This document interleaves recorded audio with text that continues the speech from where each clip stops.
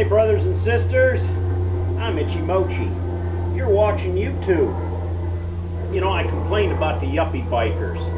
Those rich professionals that run down to the store and buy a brand new motorcycle and they don't know how to ride it. Well, I'm going to help you guys out a little bit today. And I'm going to give you a couple tips on riding. Hey, what else can I do? I like to poke fun at you. Don't take it too hard. I thought, though, you know, there's that age-old saying that bikers get bugs in their teeth. That is likely if you go down the road with a big old grin pasted on your face. It's better to keep your mouth shut, unless you got one of these. This windshield here is a clip-on. It's got two little clips that all you got to do is release them, and it pops right off in about 30 seconds. Personally, I like my bike better without a windshield.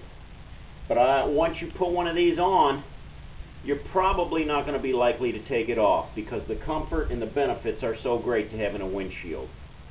You know, I came through Wyoming one day and the bugs were horrible. I called them mustard bugs because when they hit my windshield, it looked like somebody squirted packets of mustard all over it.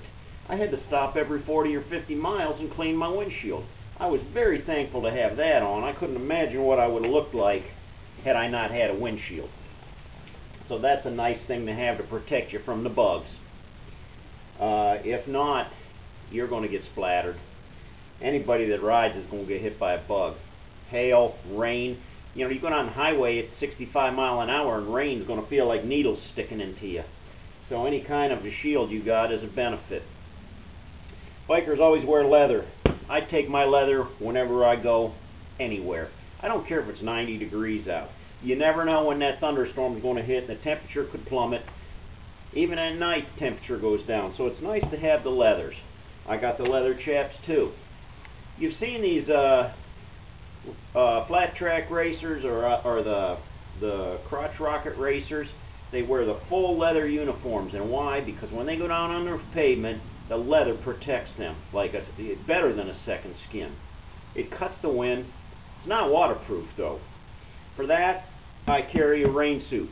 I got rain pants and a jacket that zip up completely waterproof. They velcro around the ankles, velcro around the wrists and the neck, seals the water out. I bought it at the Honda store of all things for about 40 bucks. It was a nice addition. And it's great. I bought it a little large so it slips on real easy right over my boots. I like to wear these Chippewa boots. They're nice high boots. They protect my shins and my feet. They got a nice rubber cleat on them that grips the road. When I stop and put my foot down, my foot isn't going to slide out. Shame on you bikers that ride around in tennis shoes and shorts. That is not biker attire. I always wear gloves. I got these little shorty gloves that I wear in the summertime, and that just protects my hands because I figure when I go down on the road, if I do, pray to God I don't go down again because that hurts. I want to protect my hands because that's the first thing I'm going to put down. A friend of mine lost his bike right in front of me over 100 miles an hour, and when he stood up off the road, the palms of his hands were hanging down here. If he would have had gloves on, that might have saved his hands. Other than that, he wasn't hurt too bad. A little road rash. That happens. When the weather gets a little colder, these gauntlet gloves are the ticket.